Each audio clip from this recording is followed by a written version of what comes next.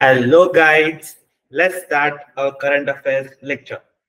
आज का जो लेक्चर्स है यहाँ पर जो हम स्पेसिफिकली फोकस करेंगे।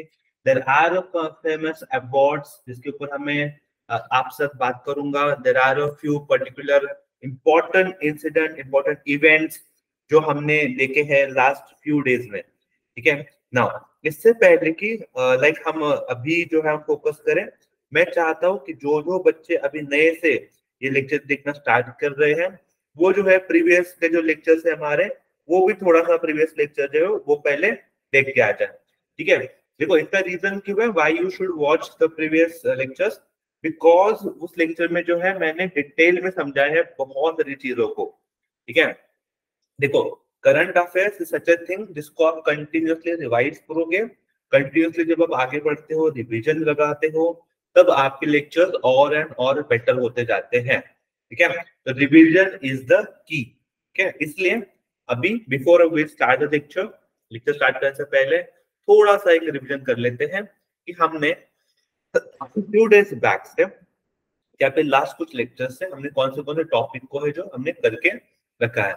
इसलिए मैंने आज इस पर्टिकुलर सेशन में कुछ स्कीम्स, ठीक है, कुछ स्कीम में शुरुआत में before I start the lecture, तो मैंने कुछ स्कीम के बारे में आपसे डिस्कस करना चाहता हूँ जो कि बहुत ज्यादा न्यूज में है। जैसे कि एक स्कीम है, ठीक है, जो अभी बहुत ज्यादा न्यूज में, कि गवर्नमेंट की स्कीम है, दैट इज पीएम पीएम प्रणाम स्कीम। ठीक है, again this is very important scheme, PM प्रणाम स्कीम। अभी बहुत ज्यादा न्यूज में भी रहती है पर्टिकुलर स्कीम, तो उसके बारे में थोड़ा सा हमको पता होना चाहिए। ठीक है, ये पीएम स्कीम, पहले बात याद कर लो किसके लिए ये स्कीम है। Remember this is a scheme which where we focus, और इसका मेन मोटो क्या है, मेन मोटो है स्कीम का, to reduce the use of chemical fertiliser. जो भी केमिकल फर्टिलाइजर हम एग्रीकल्चर में इस्तेमाल करते हैं, ठीक है, तो उसका जो यूज है उसको कम कर, reduce the use of chemical fertiliser in agriculture. ठीक है, एग्रीकल्चर में इसका यूज क्या करना है, रिड्यूस करना है। उसके लिए जो है पर्टिकुलर पीएम प्रणाम स्कीम जो है लॉन्च की गई है। ठीक है, आपको इसका ऑब्जेक्टिव पता होना जरूरी है। बहुत बार एग्जाम में क्या होता है, ये स्कीम के जो फुल फॉर्म होते हैं उनको भी पूछ ले जाते हैं। जैसे कि यहाँ पे अभी पीएम प्रणाम की हम बात कर रहे हैं, तो पीएम प्रणाम का फुल फॉर्म अगर देखोगे तो what is the full form, it's a programme, it's a particular programme for, it's a programme for restoration. याद कर, it's a programme for restoration awareness. This programme is for restoration awareness generation.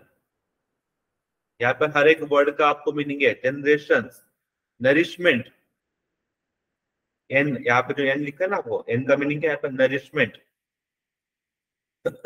And and अमिलोरेशन of M. M बचा, M का क्या, mother earth. तो बहुत ज्यादा बड़ा programme, P stand for programme for restoration awareness generation nourishment अमिलियोरेशन of mother earth. इसको पूरा मिला के बनता है पीएम प्रणाम स्कीम। इसका बेसिक मोटिव क्या है, बेसिक मोटिव है केमिकल फर्टिलाइजर का इस्तेमाल कम करना। ठीक है, ये जो स्कीम है अभी बहुत ज्यादा न्यूज में है, तो मैं चाहता हूँ कि आप सब लोग इस स्कीम के बारे में थोड़ा सा जो है आपके पास जानकारी हो। ठीक है, अब इसके बाद और एक स्कीम है, दो स्कीम मैं चाहता हूँ कि जब हम लेक्चर स्टार्ट करें तो हम दो दो स्कीम को क्या करें, ऐड करें, ताकि आपके पास जो डाटा है वो ज्यादा हो सके और गवर्नमेंट स्कीम भी जो है आपके अच्छे से प्रिपेयर हो सके। ठीक है, देखो अगेन वेरी इंपॉर्टेंट स्कीम है पीएम पीएम मातृवंदन स्कीम, पीएम मातृवंदन योजना, योजना बोलो स्कीम बोलो, पीएम मातृवंदन योजना। आई होप आपने सब लोगों ने इसके बारे में पता होगा। Even I can say this scheme is not only important for your exam point of view, बल्कि आप अगर इंडिया के एक नागरिक हो तो आपको उस पर्सपेक्टिव से भी इस स्कीम के बारे में पता होना जरूरी है। ठीक है, जैसे वी हैव अ पीएम मातृवंदन योजना, remember this is one of the center centrally I can say this one of the centrally sponsored scheme, ठीक है, this is one of the centrally sponsored scheme, very important. अब बहुत लोग पूछेंगे centrally sponsored scheme क्या होती है। Remember there are two types of scheme, दो टाइप की स्कीम होती है हमेशा। एक होता है आपका सेंट्रल सेक्टर स्कीम, होता है सेंट्रल सेक्टर स्कीम होता है। सेंट्रल सेक्टर स्कीम का मतलब क्या है पता है, यहाँ पर ऐसी स्कीम जहाँ पर 100% जो फंडिंग है, 100% फंडिंग है, वो कहाँ से आएगी, ये 100% फंडिंग आपकी आएगी सेंट्रल गवर्नमेंट से। मतलब उस स्कीम में जितना भी पैसा लगने दो, जितना पैसा लगने दो, वो सारा का सारा पैसा जो है सेंट्रल गवर्नमेंट से आपके पास उस स्कीम में आएगा, उसे बोलते हैं सेंट्रल सेक्टर स्कीम। और दूसरी जो स्कीम होती है जो अभी हमने लिखी है सेंट्रल स्पॉन्सर स्कीम। अब सेंट्रल स्पॉन्सर स्कीम में क्या होता है, यहाँ पर जो फंड आते हैं, यहाँ पर जो फंड आते हैं वो फंड अलग अलग टाइप से आते हैं। जैसे एक फंड आता है 60-40 का फंड आता है, ठीक है, एक फंड होता है 90-10 का फंड आता है। इसका मतलब समझो कि अगर किसी स्कीम में सेंट्रल गवर्नमेंट मतलब 100 रुपए का स्कीम में वो, तो 100 रुपए में से 60 रुपीज जो है वो स्टेट गवर्नमेंट देंगे, तो सेंट्रल गवर्नमेंट 60 रुपए कौन देगा, सेंट्रल गवर्नमेंट देगा। और जो 40 रुपीज होंगे वो कौन देगा, स्टेट गवर्नमेंट देगा, ऐसे। लेकिन कुछ स्टेट गवर्नमेंट है उनके लिए ये थोड़ा सा सहूलत होता है, मतलब यहाँ पर उनको थोड़ा सा बेनिफिट होता है। तो उस पर्टिकुलर स्टेट में फॉर एग्जांपल जो भारत की यूनियन टेरिटोरीज है, ठीक है, यूनियन टेरिटोरीज दिल्ली हो गई, चंडीगढ़ हो गई, दादरा नगर हवेली हो गई, ये यूनियन टेरिटोरीज है। तो अगर ये स्कीम वहां पर लॉन्च करनी है, इस यूनियन टेरिटोरी में लॉन्च करनी है और 100 रुपए की स्कीम है, तो इसमें से 90 रुपीज जो है आपके 90 रुपीज वो सेंट्रल गवर्नमेंट द्वारा दिए जाएंगे, और बस 10 रुपए कौन देगा, जो यूनियन टेरिटोरीज होगी वो पे करेगी। तो इससे बहुत ही डिफरेंस है, ठीक है। लेकिन अगर सेंट्रल सेक्टर स्कीम में तो पूरा का पूरा पैसा कौन देगा, आपका सेंट्रल गवर्नमेंट ही देगा। इसलिए हम बोलते हैं कि पीएम मातृ वंदन योजना इज दिस मच इम्पोर्टेंट, ये और ये एक सेंट्रली स्पॉन्सर स्कीम है।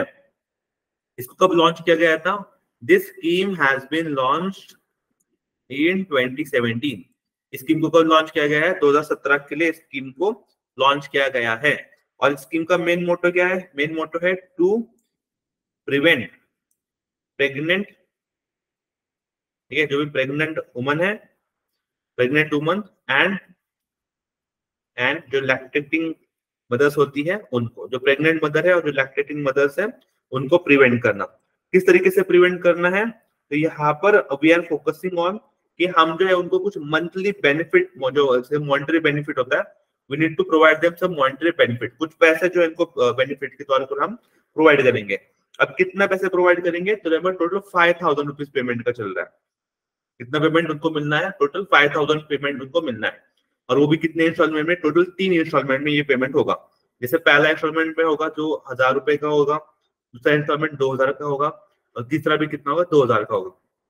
तो there are total 3 instalment involve in this particular scheme, ठीक है। आई होप अभी जो मैंने आपको एक्सप्लेन किया है regarding this particular scheme, particular योजना, आपको उसके बारे में अच्छे से पता चला होगा कि मैं क्या बोलना चाह रहा हूँ, ठीक है। यस, इसलिए मैंने इस पर्टिकुलर लेक्चर में आज के ये पर्टिकुलर 2 स्कीम्स जो कि न्यूज में भी रहती है, हमेशा न्यूज में रहती है पर्टिकुलर स्कीम, उनको भी मैंने ऐड किया है, ठीक है। चलो आगे बढ़ते हैं। Now let's start, let's begin our journey. आगे बढ़ते हैं। पहला सवाल आपके सामने पेश होने जा रहा है। पहला सवाल है, देखो, ISRO in collaboration with, what is ISRO? ISRO क्या है? Indian space research organisation, Indian space research organisation. इसका हेडक्वार्टर कहां पर होगा, बताओ, मुझे बताओ, कमेंट सेक्शन बताओ, इसरो का हेडक्वार्टर कहां होगा।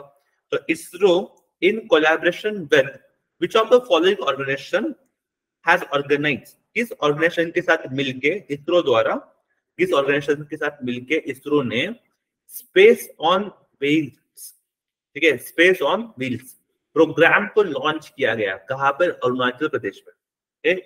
अब देखो, सबसे पहले if you are a new guy, what you should do, सबसे पहले आपको क्या लिखना है, सबसे पहले हेडिंग दो। आपके पास नोट्स बनना इंपॉर्टेंट है। कौन से प्रोग्राम के बारे में बात कर रहे हो सर आप? मैं बात कर रहा हूँ स्पेस ऑन व्हील्स के प्रोग्राम, ये प्रोग्राम के बारे में बातचीत मेरी चल रही है, ठीक है। अब ये प्रोग्राम किसका प्रोग्राम है, तो समझो पहला तो इसरो का प्रोग्राम है, प्लस यहाँ पर कोई और एक ऑर्गेनाइजेशन है उनका प्रोग्राम है। क्या प्रोग्राम है सर? ये पर्टिकुलर प्रोग्राम है जहां पर क्या होगा, जो अलग अलग सैटेलाइट होती है, ठीक है, उनके मॉडल दिखाएंगे। वेरियस मॉडल्स ऑफ सैटेलाइट्स को क्या करेंगे, हम दिखाएंगे। मतलब क्या होता है सर, इसका मतलब भी समझो। देखो कौन कौन से अलग अलग मॉडल्स हैं आपका, सपोज ले ले पीएसएलवी ले लिया, this is launching vehicle. PSLV क्या है, फॉर एग्जांपल दे रहा हूं मैं, जैसे एग्जांपल क्या है, लॉन्चिंग व्हीकल है हमारे, पीएसएलवी इज और लॉन्चिंग व्हीकल, जीएसएलवी इज और लॉन्चिंग व्हीकल। तो इनके जो मॉड्यूल्स होंगे वो वहां पे पेश किए जाएंगे, ठीक है। अलग अलग हमारे सैटेलाइट्स होंगे, तो उन सैटेलाइट्स के भी मॉड्यूल्स होंगे, वो भी दिखाए जाएंगे। मतलब सैटेलाइट के मॉड्यूल हो गए, ठीक है। उसके बाद आपके जो लॉन्चिंग व्हीकल्स हैं उनके मॉड्यूल्स हो गए, ठीक है। तो ये सारी चीजें जो है दिखाई जाएगी। किसको दिखाई जाएंगी ये फिर, ये सारी चीजें जो भी स्टूडेंट होंगे, जो भी क्या होंगे, स्टूडेंट होंगे, यंग बच्चे होंगे, यंगस्टर्स, उनको दिखाए जाएंगे, ठीक है। Why we are showing this all this thing to them, because उनके मन में क्या हो जाए, स्पेस के प्रति जो अवेयरनेस है, जो इच्छा है उनकी स्पेस साइंस डेवलप करने की, वो अवेयरनेस प्रोग्राम उनके बीच में हो। उन्हें साइंस जो बोलते हैं ना उनको, तो साइंस की ओर बच्चों का जो बहाव है, बच्चों का जो फ्लो है, वो साइंस की ओर और बढ़े, बच्चे साइंस की ओर और अट्रैक्ट कर पाए। इसलिए हमने पर्टिकुलरली चुना भी किस स्टेट को है, we have chosen Arunachal Pradesh. कहाँ पर ये प्रोग्राम लॉन्च कर रहे हैं हम, अरुणाचल प्रदेश में पर्टिकुलर प्रोग्राम लॉन्च कर रहे हैं।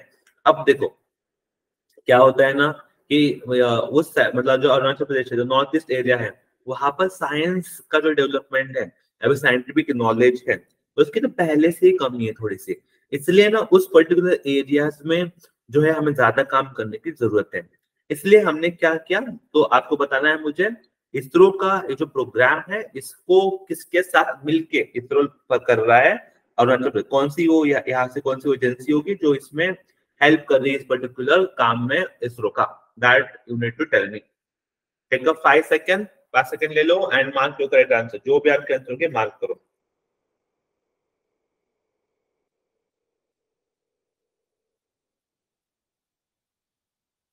यस, आई होप बहुत सारे लोगों ने अपना अपना आंसर मार्क कर रखा होगा। What is correct answer? Correct answer is option number C. Option number C is correct answer, विज्ञान भारती। ठीक है, दिस पर्टिकुलर इनिशिएटिव इसरो ने किसके साथ मिलकर किया है, विज्ञान भारती के साथ मिलकर इस पर्टिकुलर इनिशिएटिव को इसरो द्वारा लॉन्च किया गया है। ठीक है, and very easy to remember, ऐसा कोई हार्ड नहीं है कि आप इसको रिमेम्बर करोगे। ठीक है, अच्छे से आप इसको याद कर सकते हो विज्ञान भारती को, बिकॉज विज्ञान मतलब अगेन यू नो इट। ठीक है, वेरी वेल। आगे बढ़ते हैं। इसलिए मैंने जो भी अभी इन्फॉर्मेशन आपको दी, इसके बारे में आपको यहाँ पे पता। ठीक है, इसरो इन कोलैबोरेशन विद विज्ञान Bharti has organised an exhibition. उसका नाम क्या था, एग्जीबिशन का स्पेस ऑन व्हील्स का नाम है। और कहाँ पे लॉन्च हुआ है पर्टिकुलर प्रोग्राम, अरुणाचल प्रदेश में पर्टिकुलर प्रोग्राम लॉन्च है। ठीक है, इसमें आपको जो भी सैटेलाइट है उसके मॉड्यूल के बारे में बताया जाएगा, लॉन्चिंग व्हीकल के बारे में बताया जाएगा, कम्युनिकेशन सिस्टम के बारे में बताया जाएगा बच्चों को, ताकि जो स्टूडेंट्स हैं उनको एंथुसियास्टिक फील हो। ठीक है, और इसको और मोटिव मिले, स्पेस साइंस को और मोटिव मिले। आगे बढ़ते हैं। अगला सवाल बहुत ही ज्यादा इंपॉर्टेंट सवाल है। Who has been appointed as Laureus, ठीक है, लॉरेस एम्बेसडर। लॉरेस एम्बेसडर का रिसेंटली किसको अपॉइंट किया है एज एम्बेसडर? ठीक है, अब देखो ना, बहुत सारे बच्चे होंगे जिनको ये पता ही नहीं होगा ये लॉरेस है क्या। पहले तो ये बताओ, ये पता नहीं होगा ना लॉरेस क्या है। तो समझो, लॉरेस एक ना ग्लोबल ग्लोबल स्पोर्ट्स के लिए, ग्लोबल जो स्पोर्ट होते हैं उसके लिए ग्लोबल स्पोर्ट बेस्ड एक चैरिटी है। आई कैन से एक क्या है, चैरिटी है। और ये क्या करती है charity, this charity focus on, this charity focus to improve, charity का काम ही है, they focus to improve the lives of young people. जो भी भारत के जो यंग पीपल है, यंग लोग है, मतलब जो भी स्पोर्ट्स वगैरह खेलना चाहते हैं, उनकी लाइफ हो, जो यंग पीपल है उनकी लाइफ इंप्रूव हो, इसके लिए जो है पर्टिकुलर एजेंसी, जो पर्टिकुलर चैरिटी ये पर्टिकुलर काम करती रहती है।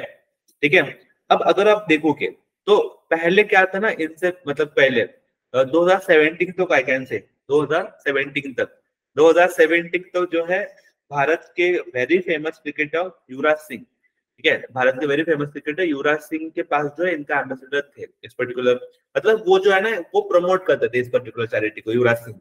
लेकिन अभी जो है रिसेंटली इन्होंने अपना जो एम्बेसडर है, दे हैज बीन चेंज, और they have been changed to whom, ठीक है। Now remember, they have been changed to the Neeraj Chopra. Remember किसके साथ उन्होंने चेंज किया है? Now who has become the ambassador? Neeraj Chopra जो है वो इसके एम्बेसडर बने हैं, ठीक है। अब मैं यहाँ पर मैं कुछ चीज मेंशन करना चाहता हूँ, बहुत ज्यादा इंपॉर्टेंट चीज है for your exam point of view. अभी ज्यादा सारे लोग इसको मार्क करके रख रहे हैं, ठीक है। देखो, जो ये पर्टिकुलर चैरिटी है, इनका ना एक पर्टिकुलर अवार्ड होता है, एक अवार्ड निकालती है लोग, उसको बोलते हैं हम Laureus world, Laureus world break through, Laureus world break through of the year award, of the year award for 2022, ठीक है। 2022 के लिए ये पर्टिकुलर अवार्ड उन्होंने दिया है, लॉरेंस ब्रेक थ्रू अवार्ड। मतलब क्या है ना, दुनिया भर में जो भी पर्सनैलिटीज होती है, जो जो अलग अलग काम करते हैं स्पोर्ट्स इंडस्ट्री में, अलग अलग उनके अचीवमेंट है, बहुत ज्यादा अच्छा काम करते हैं, उनके लिए पर्टिकुलर क्या करते हैं, अवार्ड देते हैं उस पूरे साल भर में। जैसे अभी 2023 चल रहा है, तो 2022 के पूरे साल भर में कौन सा भी वो स्पोर्ट्स पर्सनैलिटी होगा जिसको भी ये अवार्ड दे सकते हैं, अच्छा वाला अवार्ड दे सकते हैं, मतलब जो भी उन्होंने कुछ वर्ल्ड रिकॉर्ड किया होगा उनको अवार्ड दे सकते हैं। ऐसे जो है वहां पर वो लोग क्या करते हैं, उस पर्सनैलिटी को अवार्ड देते हैं। तो इसके लिए ना आप समझो, इस साल का जो अवार्ड है for this year who has been own, remember एक पर्सनैलिटी है, बड़ा फेमस पर्सनैलिटी है उनका, ठीक है, इमा रूडी रूडिकन, ठीक है, इमा रूडिकन, ये पर्टिकुलरली एक टेनिस प्लेयर है। टेनिस प्लेयर, इनको जो है पर्टिकुलर ये अवार्ड दिया गया है। लेकिन याद करो, this is again one more very important point, कि किसको नॉमिनेशन मिला था। तो इंडिया से कोई नॉमिनेटेड था क्या? तो यस, इंडिया से कौन नॉमिनेटेड था? Neeraj Chopra. Neeraj Chopra himself is a nominated person for this particular event. Neeraj Chopra साहब जो थे खुद नॉमिनेशन में भी थे फॉर दिस पर्टिकुलर इवेंट के। अब नीरज चोपड़ा जो है वो थर्ड पर्सन बने हैं अभी तक के पूरे इतिहास में। मतलब ये जो अवार्ड है इसके पूरे इतिहास में नीरज चोपड़ा जो है थर्ड पर्सन है इंडिया से, ठीक है, जो नॉमिनेट हुए हैं। आई एम सेइंग नॉमिनेट हुए हैं, उनको मिला है नहीं बोल रहा हूं मैं क्या बोल रहा हूँ, नॉमिनेट हुए हैं। ऐसे नीरज चोपड़ा कितने पर्सन है? टोटल थर्ड प्लेयर है जिनको ये नॉमिनेशन हुआ है, उनका इस पर्टिकुलर अवार्ड बहुत ज्यादा प्रेस्टिजियस अवार्ड माना जाता है, ठीक है। चलो, आई होप आपको जो है सारी चीजें अभी क्लियर हो रही है जो भी मैंने आपको एक्सप्लेन किया है, ठीक है। चलो, इसके लिए आगे बढ़ते हैं, ठीक है। अब जो हमने डिस्कस किया है वो सारी सारी चीजें मैंने यहाँ पर पर्टिकुलरली मेंशन कर रखी है। और रिमेंबर व्हाट इज द, ठीक है, 25 years old Neeraj Chopra has become a second Indian to be named as a Laurus, ठीक है, ambassadors after the former cricketer Yuvraj Singh which is honored in 2017। इसमें मैंने आपको बोला है, ठीक है। यस, तो और यहाँ पर मैंने स्पेसिफिकली जो मैंने बोला था आपको कि कौन कौन से स्पोर्ट एकेडमिक है जो इसके पार्ट हुए थे। जैसे फॉर एग्जाम्पल कपिल देव हो गए, very famous personality Kapil Dev हो गए, राहुल द्रविड़ हो गए, सचिन तेंदुलकर हो गए, ये भी एक समय में क्या थे, लॉरेंस वर्ल्ड स्पोर्ट एकेडमी के क्या थे, हिस्सा थे। उन्होंने भी वहां पर कुछ ना कुछ कंट्रीब्यूशन दिया है in order to promote this thing, ठीक है। अब इसलिए मैंने यहाँ पर बोला था why Neeraj Chopra has been selected, तो इसमें भी मैंने पर्टिकुलर मेंशन कर रखा है कि जो नीरज चोपड़ा थे ही हैज वोन ओलंपिक गोल्ड मेडल, उनको ओलंपिक गोल्ड मेडल मिला था, ठीक है। एंड इसलिए जो है उनको पर्टिकुलरली ये अवार्ड के लिए नॉमिनेशन भी मिल गया था, ठीक है, और वो एम्बेसडर भी बने हैं। लेकिन उनके साथ साथ उनसे पहले, जैसे ये थर्ड इंडियन है जिनको ये अवार्ड मिला है, लेकिन उससे पहले किनको मिला था, ठीक है, विनेश फोगाट हो गया, सचिन तेंदुलकर हो गए, इनको भी जो है पर्टिकुलर ये अवार्ड के लिए वो क्या हुए थे, नॉमिनेशन किए गए थे। That's why I can say Neeraj Chopra is the third personality जिनको नॉमिनेशन मिला है। उनको क्या मिला है, नॉमिनेशन मिला है फॉर विच अवार्ड, ठीक है, लॉरेंस अवार्ड के लिए, ठीक है। That's great. आगे बढ़ते हैं, अगला सवाल आपके लिए पेश होने जा रहा है, ठीक है। थोड़ा थिंक करो, विचार करो एंड मार्क करो, take a 5 second and but mark the correct answer.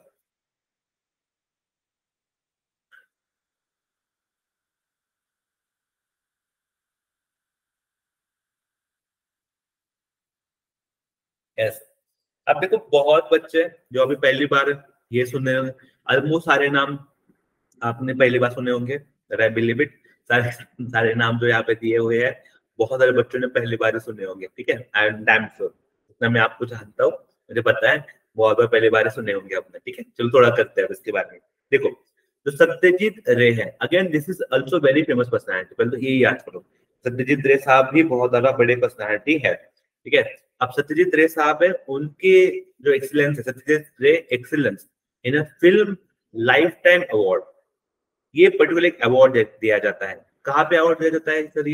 ये इंटरनेशनल फिल्म फेस्टिवल में दिया जाता है भारत में। पहले तो ये याद करो, भारत में, इंडिया में हमारे, इंडिया में हमारे, हम इंटरनेशनल फिल्म फेस्टिवल अवार्ड को ऑर्गेनाइज करते हैं।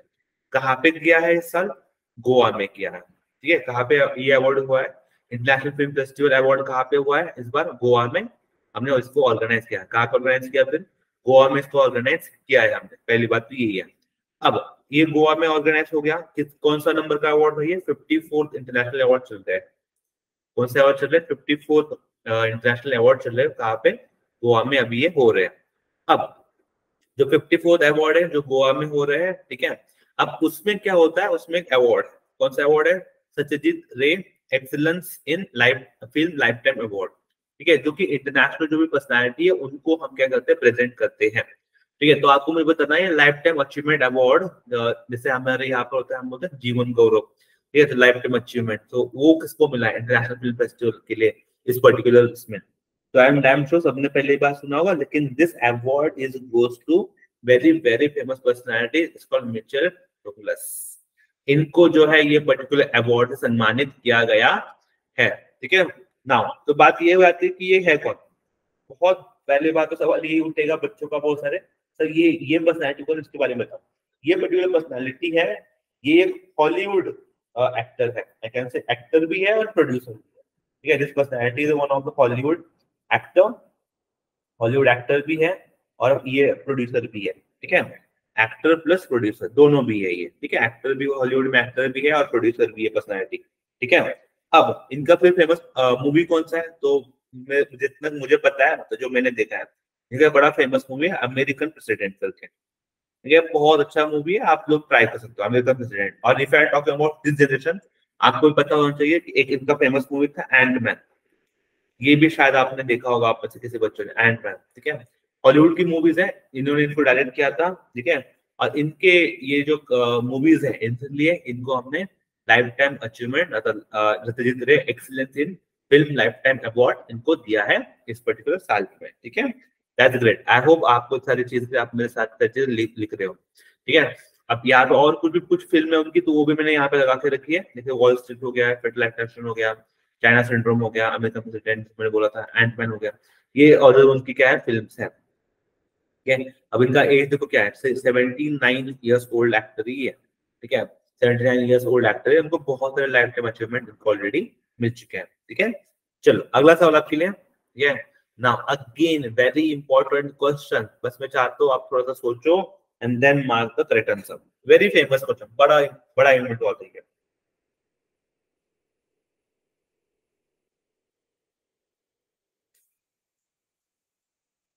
यस, आई होप कि आपने जो सवाल पढ़ा है, ठीक है, थोड़ा सा मैं आपको आइडिया दे देता हूँ इस पर्टिकुलर सवाल के बारे में। तो देखो क्या होता है ना, इंटरनेशनल ओलंपिक काउंसिल, या फिर अगर आप हर कंट्री में जाओगे ना, तो हर कंट्री में ओलंपिक को चलाने के लिए उसकी भी एक पर्टिकुलर कमेटी होती है। They have their particular environment कि भाई किस कमेटी में कौन अपॉइंट किया जाएगा, किस तरीके से प्लेयर को हम सिलेक्ट करेंगे कि हमारे देश में कौन सा प्लेयर जो खेलने के लिए जाएगा। तो they have some their own, I can say Olympic boards, ठीक है। अब उस तरीके से अलग अलग देश के अलग अलग आपके ओलंपिक बोर्ड मिल जाएंगे। लेकिन अगर आप इंटरनेशनल देखोगे, जो मेन ओलंपिक ऑर्गेनाइजेशन है, ठीक है, उनका भी have international Olympic council, but we have international Olympic council है।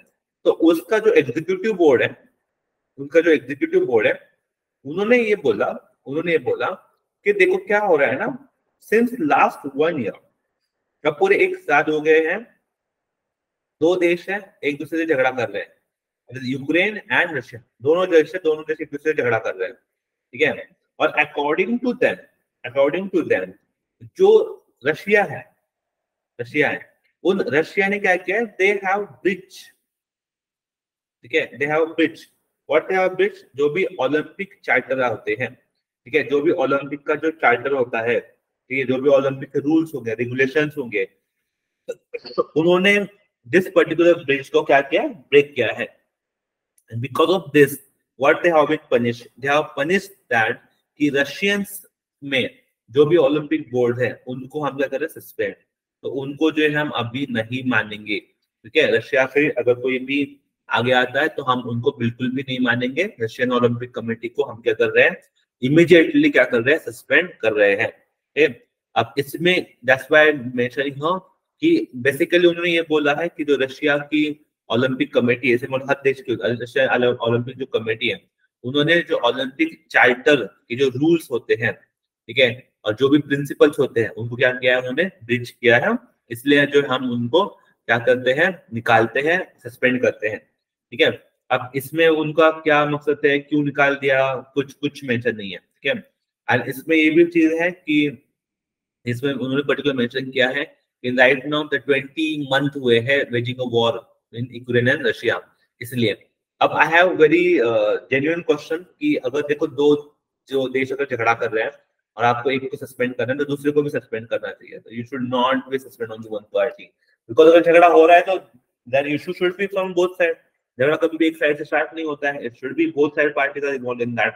तो आई तो पर्टिकुलरली बिलीव इट कि अगर रशिया को करना था तो भाई आप ना यूक्रेन को भी कर देते हैं, ठीक है।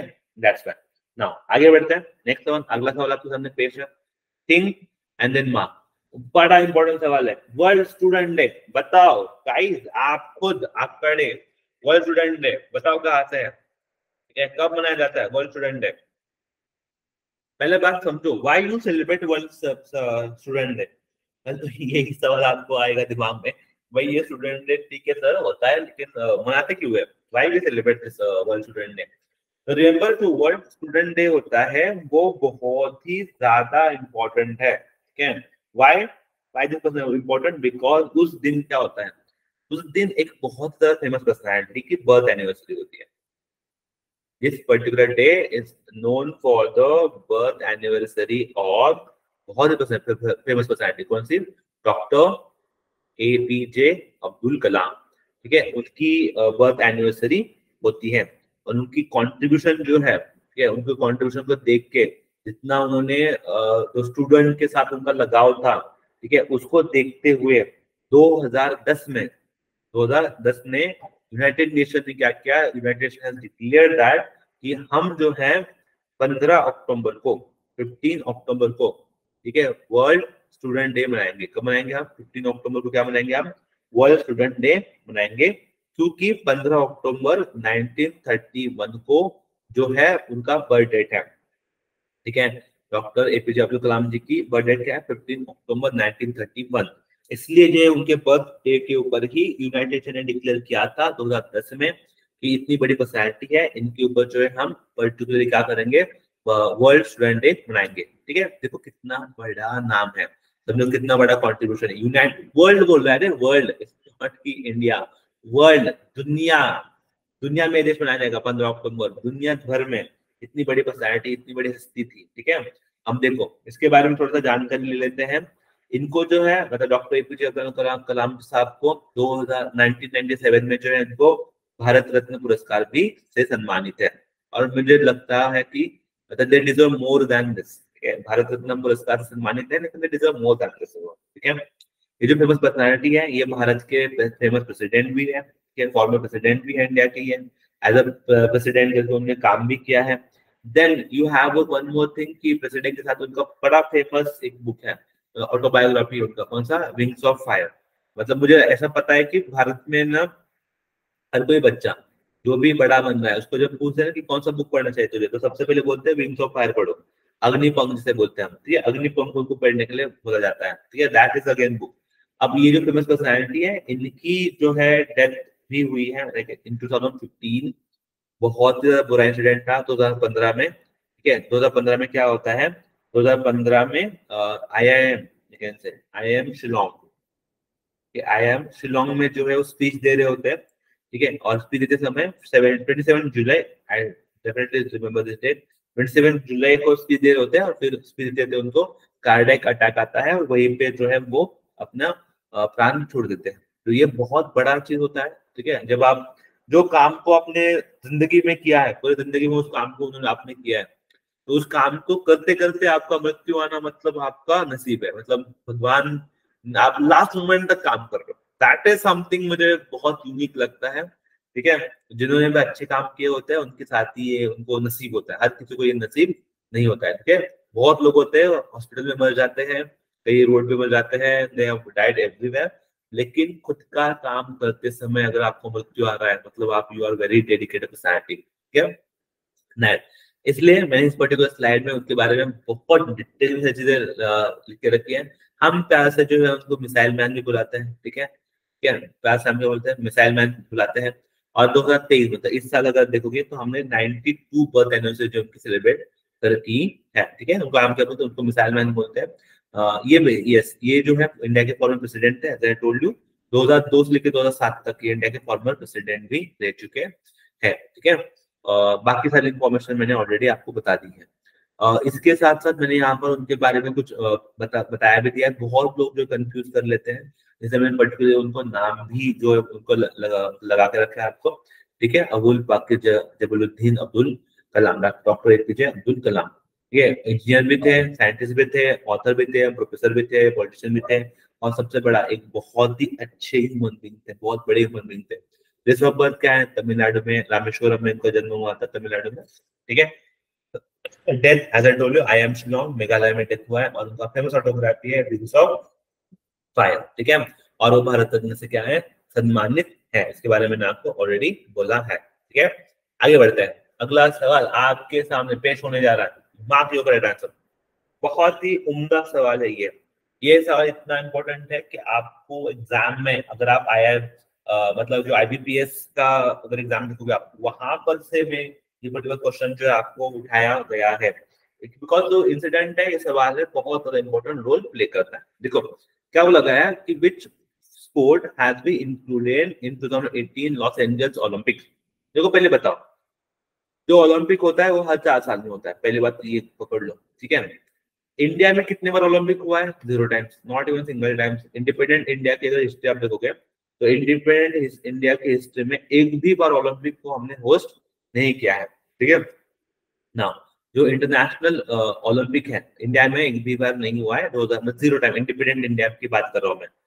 इसलिए हमारे पीएम मोदी ने तो ऑलरेडी बोल रखा है कि इट मे बी चांसेस की दो 2036, अभी तक ये कंफर्म नहीं है लेकिन it has a chance, PM ने ऑलरेडी बोल रखा है कि we are ready to host 2036 का ओलंपिक।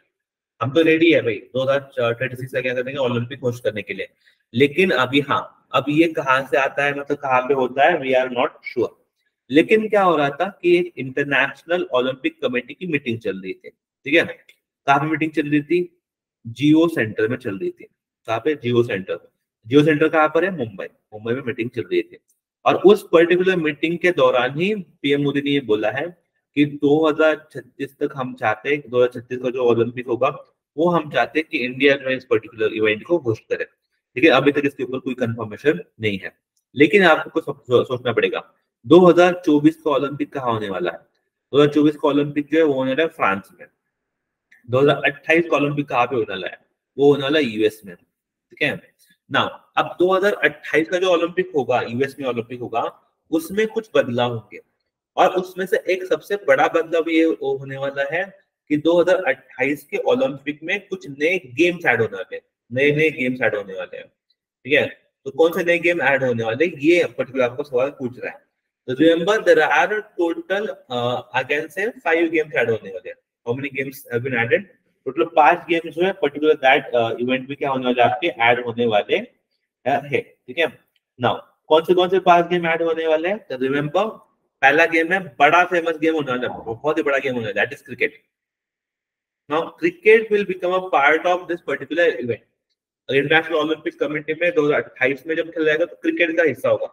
स्पेसिफिक लेवल पे T20 के मैचेस होंगे वो होने वाले हैं क्रिकेट में।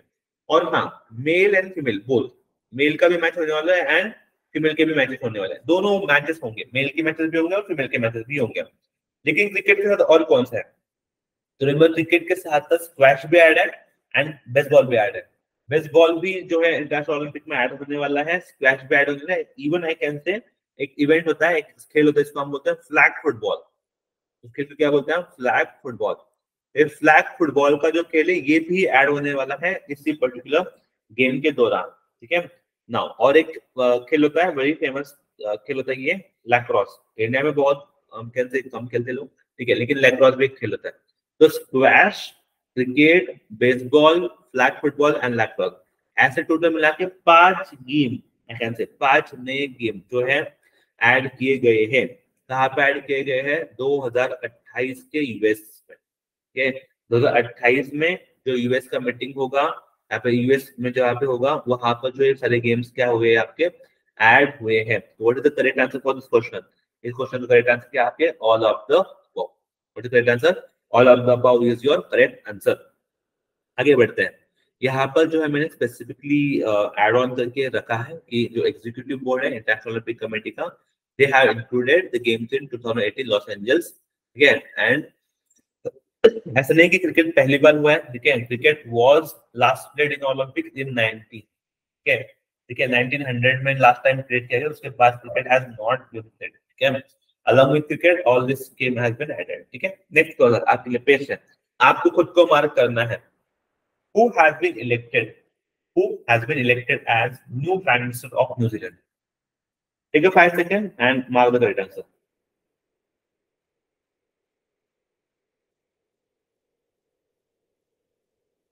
ठीक है, न्यूजीलैंड के प्राइम मिनिस्टर अभी कौन बने हैं? ठीक है, what is correct answer? Remember your correct answer is the option number A, ठीक है, option number A is your correct answer. Recently जो न्यूजीलैंड है वहां पे जनरल इलेक्शन हुए थे और उनके फॉर्मर बिजनेसमैन प्लस पॉलिटिशियन, ठीक है, ठीक है, लुक्सॉन हैज won द विक्ट्री, ठीक है, and he is been elected as a new PM of New Zealand. बहुत बार ये सवाल पूछते हैं, लेकिन एक बात समझो आप मेरा कि हमेशा ये नहीं होगा कि इन्हीं के ऊपर सवाल पूछ रहेगा, इस तरीके से पूछेगी कि वो कितने रैंक के प्राइम मिनिस्टर है, ठीक है, कितना उनका नंबर है। तो remember that this particular person लुक्सॉन is a 42nd prime minister. उनका नाम क्या है? 42nd prime minister of New Zealand है, ठीक है, they are the 42nd prime minister of New Zealand, ठीक है। अब उनका कैपिटल कहाँ पर है? What is capital of New Zealand? ठीक है, ठीक है, Wellington is the capital of New Zealand. उनकी करेंसी क्या है न्यूजीलैंड की? Dollar is the currency of New Zealand, ठीक है। और उनकी ये पर्टिकुलर पर्सनालिटी नुकसान उनके क्या बने हैं? प्रेसिडेंट बने हैं। तो बहुत बार ना ये सवाल इसके ऊपर नहीं आएंगे कि कौन प्रेसिडेंट बना है, लेकिन सवाल ये जरूर आ सकता है कि आपका जो न्यूजीलैंड है उसका कैपिटल क्या है, उसका करेंसी क्या है। तो थोड़ा सा घुमा के सवाल आ सकता है, तो अगर घुमा के भी सवाल आता है तो आई होप आप जो लोग हैं अच्छे से इसको मार्क कर लोगे, ठीक है। नाउ नेक्स्ट क्वेश्चन, मैं चाहता हूँ नेक्स्ट क्वेश्चन बहुत ज्यादा फेमस क्वेश्चन है, आप सब लोग इसको अटेंड करो। Everyone please attend the question.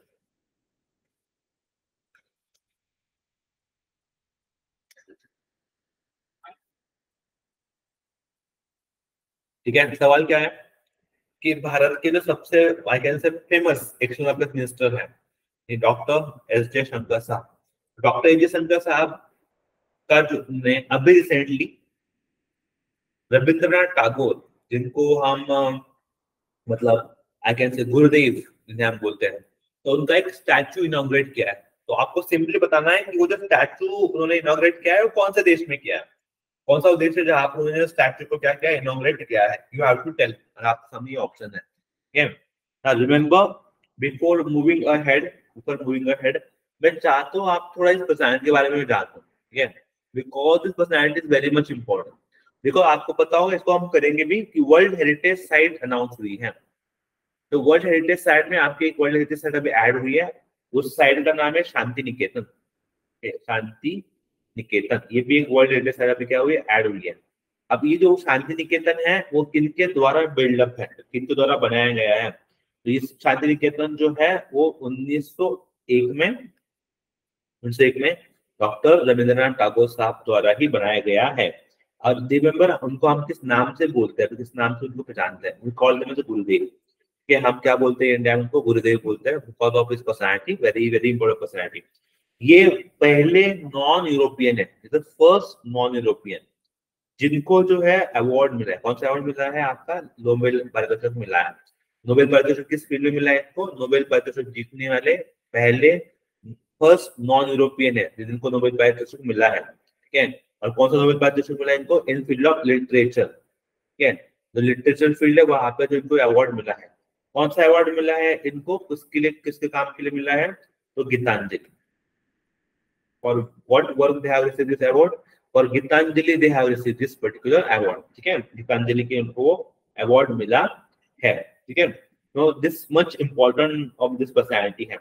अब मैं एक बात ये भी यहाँ पर मेंशन करना चाहता हूँ मैं, तो शांति निकेतन है उसको हम क्या बोलते हैं, इसको और एक नाम है, ठीक है, विश्व भारती, विश्व भारती के यहाँ पे भी है, ठीक है, विश्व भारती के यूनिवर्सिटी, विश्व भारती यूनिवर्सिटी, ये भी याद रखना, सिंपली देखे ना कि शांति निकेतन को और किस नाम से बुलाया जाता है, ठीक है, तो शांति निकेतन को विश्व भारती यूनिवर्सिटी नाम से भी बुलाया जाता है, ठीक है। और उनको यस नोबेल पारितोषिक मिला था, नो डाउट अबाउट इट, ठीक है।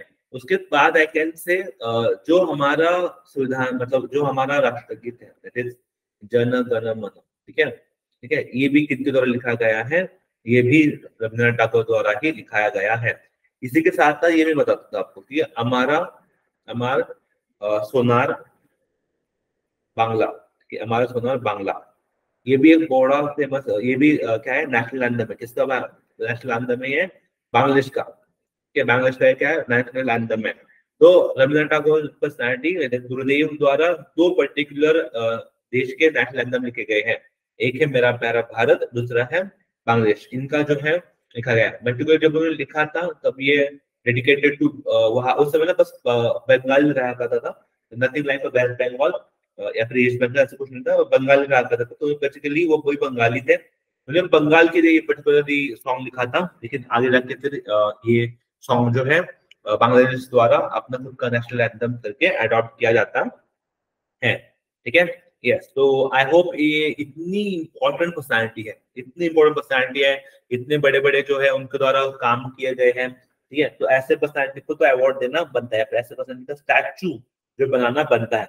और ये स्टैचू फिर कहाँ पे बनाया गया है, तो remember the statue has been inaugurated in the country of Vietnam. कहाँ पे इनॉग्रेटेड है, वियतनाम में है जो पर्टिकुलर स्टैचू को इनॉग्रेट किया गया है, ठीक है। आई होप जो भी मेरी इन्फॉर्मेशन अभी आपको यहाँ पे दी है, समझाया है, आपको दिमाग में बैठ रहा है और आप लोग अच्छे से मार्क कर रहे हो। आगे बढ़ते हैं, ठीक है।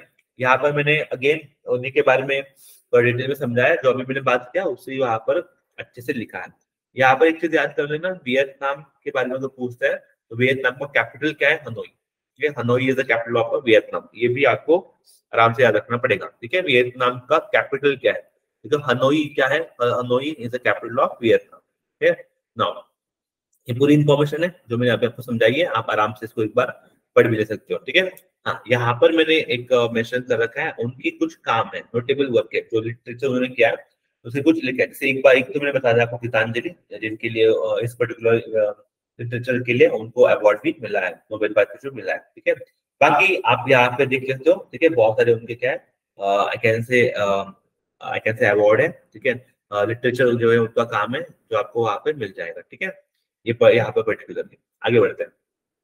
नेक्स्ट सवाल, yes, do think and do mark. देखो मैंने अभी इसके बारे में समझाया था, जस्ट आज समझाया था मैंने, जस्ट समझाया था कि इंटरनेशनल ओलंपिक कमेटी का मीटिंग हुआ है, ये कहाँ पे मीटिंग हुआ है, आपको जियो वर्ल्ड सेंटर में हुआ है, और जियो वर्ल्ड सेंटर कहाँ पर है, मुंबई में है।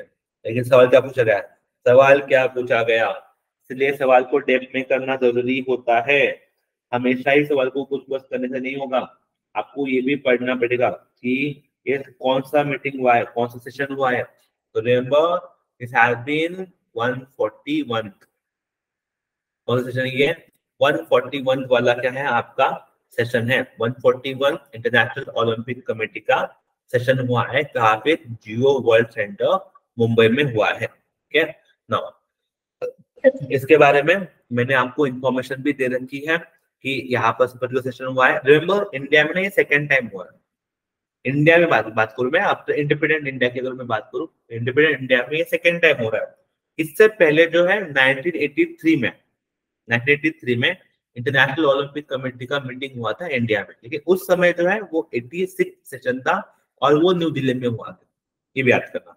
तो इंटरनेशनल ओलंपिक कमेटी का सेशन पहली बार इंडिया में हो रहा है क्या, नहीं, इससे पहले भी इंडिया में हो चुका है, that time it was held in 1983 में हुआ था, और उस सेशन का नाम क्या था, 86 सेशन था वो, और जो कि न्यू दिल्ली में हुआ, ये 86 सेशन 83 86 सेशन था जो कहाँ पे हुआ आपका न्यू दिल्ली में हुआ है इंटरनेशनल ओलंपिक कमेटी का, ठीक है। And this is a second time, this is second time which has been held. Second time कहाँ पे हुआ है? सेकेंड टाइम यही मीटिंग हुआ है आपका मुंबई में। कहाँ पे हुआ है? मुंबई में हुआ है। और ये किस में कहाँ पे हुआ है? मुंबई में। तो जियो सेंटर में हुआ है, जियो वर्ल्ड सेंटर में। और कितने नंबर का ये मीटिंग है? 141। इसलिए हम बोलते हैं अगर आप कैलकुलेट करो तो ऑलमोस्ट आफ्टर 40 ईयर्स, ऑलमोस्ट अब तो 40 साल बाद इंटरनेशनल ओलंपिक कमेटी का मीटिंग जो है वो इंडिया में होस्ट कर रहे हैं। यहाँ पर क्या एक अनाउंसमेंट है, जैसे मैंने बोला कि प्राइम मिनिस्टर ने बोला है इन 2036 we are ready to host the Olympics, ठीक है। हमने बोल के रखा है कि हम ओलंपिक को होस्ट करेंगे 2036 में। लेकिन अभी भी उसके ऊपर जो कंफर्मेशन है वो आना बाकी। अगर कंफर्म हो जाता है तो मैं अपने अपडेटेड वीडियोस में आपको उसके बारे में जरूर जानकारी दे दूंगा, ठीक है। चलो, आई होप कि सारी चीजें आपकी अच्छे से चल रही है, आपको चीजें जो है समझ में आ रहा है, ठीक है। आगे बढ़ते हैं। Who has been honored with first ever girl, first ever, ये भी याद रखो, first ever, पहली बार, okay, the girl leading change award, girl leading change award by US first lady Jill Biden, okay। US first lady मतलब क्या आता है? वहां पे जो प्रेसिडेंट होते हैं उनकी जो वाइफ होती है उनको फर्स्ट लेडी बोलते हैं, ठीक है। तो किसको ये पर्टिकुलरली अवार्ड दिया गया है, एक समझो। पहले तो समझो ना, बहुत सारी चीजें समझो, ठीक है। चीज ऐसी है कि यूएस में अगर आप जाओगे तो उनका अभी एक मतलब ये पर्टिकुलर उनका थिंकिंग था कि जो भी यंग फीमेल है, ठीक है, जो भी यंग फीमेल है एंड उन वो दुनिया में वो जो भी काम कर रही है, फॉर एग्जाम्पल मैं एक एग्जाम्पल देता हूँ। वहां पर ना 15 साल की एक यंग साइंटिस्ट है, 15 साल की उनकी उम्र है, यंग साइंटिस्ट है, ठीक है। उनके 15 साल की उम्र एज है, ठीक है। दे आर द साइंटिस्ट है, 15 साल की उम्र है उनकी। एंड उनको जो है 15 साल की उम्र में that girl has received the award. 15 young girl है, 15 साल की यंग गर्ल है, उनको जो एक अवार्ड मिला है। कौन सा अवार्ड मिला है? The girl leading change award, girl leading change award. अब समझो ये बस उन्हीं को नहीं मिला है, उनके साथ साथ टोटल आई कैन से 15 लोग हैं, 15 लोग हैं, ठीक है। यस, टोटल कितने लोग हैं उनके साथ? 15 लोग हैं, ठीक है। 15 लोग हैं जिनको ये पर्टिकुलर अवार्ड जो है उनको मिला है, ठीक है। कौन सा अवार्ड मिला है 15 लोगों को? ठीक है, global sorry girl leading change award, ठीक है। और स्पेसिफिकली ने उन्होंने क्या किया है? यंग लेडीज को टारगेट किया है। जो भी यंग लेडीज है जो लीडरशिप की क्वालिटी शो करती है, लीडरशिप की क्वालिटी शो करे, उनको जो अवार्ड दिया गया है। ऐसे कितने यंग लेडीज को अवार्ड दिया है उन्होंने? मतलब 15 यंग लेडीज को क्या किया है? अवार्ड दिया है। किसने अवार्ड दिया है? यूएस गवर्नमेंट ने अवार्ड दिया है, कि यूएस की जो फर्स्ट लेडी उनके द्वारा अवार्ड मिला है। तो उसमें एक यंग साइंटिस्ट है, ठीक है, एक यंग साइंटिस्ट है जो कि इंडियन ओरिजिन की है, इंडियन अमेरिकन ओरिजिन की, उनको ये अवार्ड मिला है, ठीक है। अगर आप नाम भी पढ़ोगे ना यहाँ पर ऑप्शन में, आपके नाम भी पढ़ोगे तो भी आपको पता चल जाएगा किसको मिला होगा, ठीक है। इफ यू लुक एट कौन होगा? इस गीतांजलि राव, किसको मिला है? ऑप्शन नंबर 1 गीतांजलि राव है, उनको मिला है, ठीक है। तो वो उनके बारे में भी मैंने बहुत सारी इंफॉर्मेशन आपको यहाँ पे दी है। 17 ईयर्स ओल्ड है, 17 ईयर्स ओल्ड, ये 17 साल की है, ठीक है। मैंने 15 बोल रहा, 17 साल की एज है उनकी। 17 ईयर्स ओल्ड साइंटिस्ट है। उनको जो है व्हाइट हाउस द्वारा जो है पर्टिकुलरली उनको अवार्ड दिया गया है, ठीक है ना। आई होप ये आपको चीजें समझ में आई, बहुत इंपॉर्टेंट साइंस को प्रमोट करना। आगे बढ़ते हैं। सुल्तान, ठीक है, अजलन शाह कप, ये कौन से खेल के संदर्भ में इस्तेमाल किया जाता है? पहली बात तो यही है, ठीक है, कि ये जो कप अभी हम देते हैं या फिर जब हम इस कप के बारे में बोलते हैं तो ये कप किस खेल के लिए हम पेश करते हैं, किस खेल के लिए हमें देते हैं? तो रिमेम्बर, इस साल 2023 का, कैसे 2023 का जो कप है ये 11th एडिशन था। पहली बात तो ये याद करो कौन सा एडिशन था ये? 11th एडिशन था। और ये कप क्या है? एक कप जो अंडर अंडर 21 मेंस होते हैं, अंडर 21 मेंस है, उनका एक हॉकी इवेंट है। इस खेल का इवेंट है, एक हॉकी इवेंट है जो कहाँ पे होस्ट हुआ इस साल? इस साल होस्ट हुआ था मलेशिया में। कहाँ पे होस्ट हुआ है? मलेशिया में। इफ दे आस्क यू कि सुल्तान अजलन शाह कप किस खेल के संदर्भ में है? ये आपका हॉकी के संदर्भ में। किस खेल के संदर्भ में ये स्पोर्ट खेला जाता है? हॉकी के संदर्भ में ये स्पोर्ट खेला जाता है। और इस साल कहाँ पे हुआ है? मलेशिया में हुआ है। और फिर कौन जीता है इस साल? कौन जीता है? Remember who has been own, Germany इस साल जीता है। कौन सी कंट्री जीती है? जर्मनी द्वारा ये पर्टिकुलर कप को इस साल जीता गया है। ठीक है, मैंने यहाँ पर जो आपको मार्क करके दिया है। ठीक है, और इस पर्टिकुलर इवेंट ये इस पर्टिकुलर डेट में हुआ है। ठीक है, हॉकी इवेंट है, मलेशिया में इट हैज बीन ओन। ठीक है, और yes, India also announced a 20 members junior men's hockey team. ठीक है, and 11th edition, and who has been won this? Germany has won this particular event. ठीक है, hockey trophy के अलग अलग अभी भी नाम है। देखो ये अलग अलग नाम है। यहाँ पे मैंने और भी इवेंट आपको यहाँ पे दे रखे हैं कि जो हॉकी के संदर्भ में हम क्या करते हैं, इस्तेमाल करते हैं। ठीक है, चलो I hope like guys you are liking the things, आपको चीजें समझ में आ रही है। अलग अलग अवार्ड मैंने यहाँ पे दे रखे हैं। ठीक है, आगे बढ़ते हैं। When World Food Day is celebrated every year, खाने का दिन कब होता है? ठीक है, देखो खाने से ही हर दिन होता है, पहली बात तो यही है। ठीक है, हर दिन ही खाने के लिए है। इफ यू आस्क मी खाने का कौन सा दिन होता है सर, अरे भाई हर दिन खाने का ही होता है। जिस दिन नहीं खाएंगे उस दिन मर जाएंगे। ठीक है, लेकिन पर्टिकुलरली यहाँ पर जब हम बोल रहे हैं वर्ल्ड फूड डे, यहाँ पर हम क्या काम करते हैं इस पर्टिकुलर डे में? We will try to spread some awareness campaign. जैसे अगर मैं बात करूं, जो वर्ल्ड फूड डे हम कब मनाते हैं? ये हम मनाते हैं 16 अक्टूबर। 16 अक्टूबर को जो हम पर्टिकुलर ये डे मनाते हैं। और इसमें ना मेन पर्पस क्या है ना वो समझो। 16 अक्टूबर को तो हम मनाते हैं एवरी ईयर, लेकिन मेन पर्पस है कि we need to promote a food security around the world. दुनिया भर में हमें क्या करना है? फूड सिक्योरिटी को प्रमोट करना है। ठीक है, और ये जो वर्ल्ड फूड डे किसके द्वारा मनता है? It was established in 1945। कब एस्टैब्लिश हुआ है? 1945 में एस्टैब्लिश हुआ है। By which? Bye organisation bye FAO। What is FAO? Food and agriculture organisation द्वारा इसको हमने चलाया है। ठीक है, एंड FAO क्या है? FAO is a specialised agency of UN। UN की स्पेशलाइज्ड एजेंसी है। और इस साल का उसका थीम क्या है? देखो, what is the theme of world food day this year? Is a water is life, water is a food.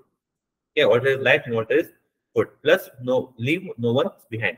किसी को भी हमें पीछे नहीं छोड़ना है। चलो आगे बढ़ते हैं। ये बहुत ही अच्छा खासा सवाल है, मैं चाहता हूँ हर कोई मार्क करें। What I want is what I want। हम अब क्या करेंगे? देखो, हम लास्ट फ्यू मिनट में क्या करेंगे? थोड़ा सा रैपिड फायर करेंगे।